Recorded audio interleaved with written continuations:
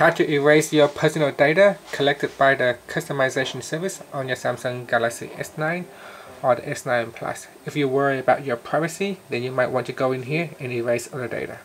First, tap on the home key to go back to your home screen, then launch the gallery app. Next, what you want to do is go back here in the gallery, tap on the menu key, tap on settings, and then tap on customization service. And then from here, tap on the menu key, and then tap on erase personal data.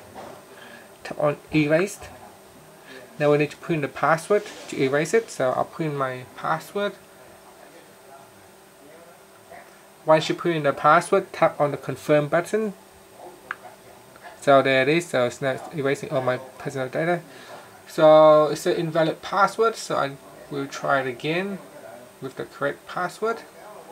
So I'll tap on the confirm button again. So now it's erasing data, and that's it. So your data is gone. Finally, you can tap on the home key to finish. Thank you for watching this video. Please subscribe to my channel for more videos.